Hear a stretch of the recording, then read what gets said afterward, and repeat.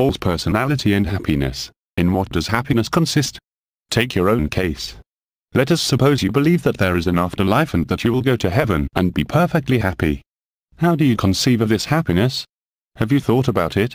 Some imagine themselves in a state of great magnificence, living in palaces, served by slaves, adored, admired and praised by everyone. They feel that this would make them supremely happy. Now this idea of happiness has to be completely eradicated. It must be torn out of the heart.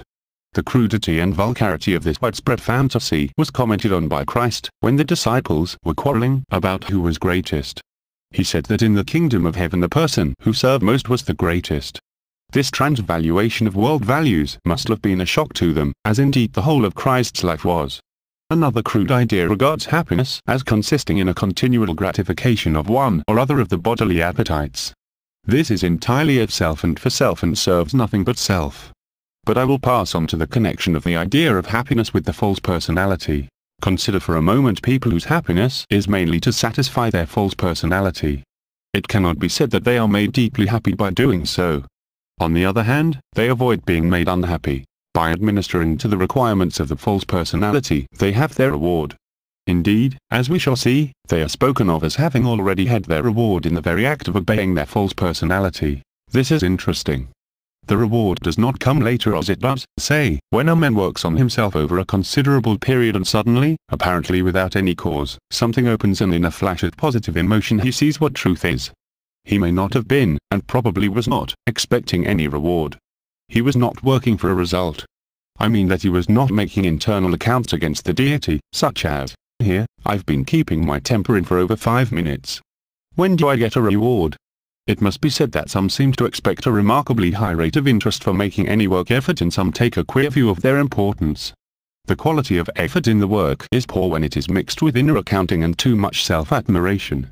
Since the nature of the false personality is connected with instant reward, it will not gladly endure the work, where rewards come by no means instantly.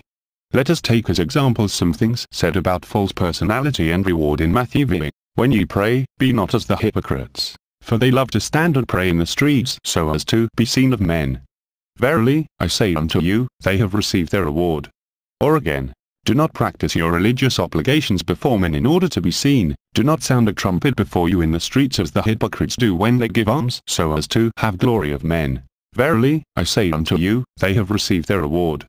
Now you will notice that in these examples the reward is instant. No sooner have they sounded the trumpet and given money in public than they have received their reward. What have they done? You will realize that they have satisfied the false personality and by so doing have had a moment of happiness. I mean that they have had a moment of that particular quality of happiness. Do you know its taste?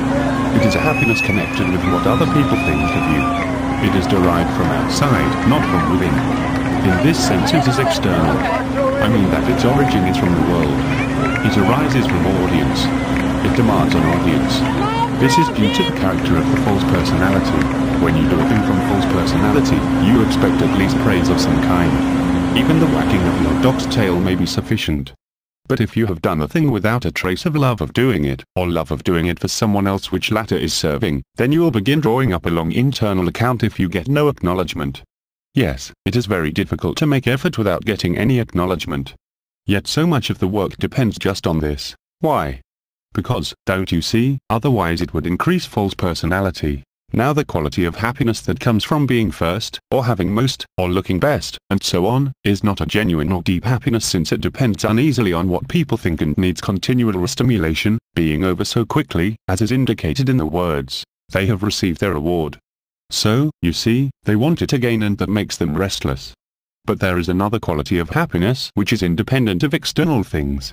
It belongs to one's inner being. For that reason the false personality, which belongs to one's outer being, cannot know it. One of its definite effects is to replace restlessness and its kindred anxiety and fear by peace. This peace cannot be shaken by external events if you keep awake. But it cannot be reached as long as consciousness is centered in false personality and the latter is the active ruler within. That is why the successive layers of false personality have to be stripped off, like skins. A stripping is painful to vanity, pride, conceit and self-liking, so it takes time, sometimes more, sometimes less. To get one skin off is wonderful. It does not kill you, for those skins are not you. It is the skins that are killing you. Stripping releases you from them, from what makes up the false personality which is not you. It is a psychological prison. Every generation has its own kind. Observe its action in others, in intonation, in expression, in posture, in movement. Try to do so in yourself. And finally, observe it in life, in novels, in history, in the newspapers, in photographs, especially of yourself in the past, and also in the present. These are three powerfully interacting lines of work.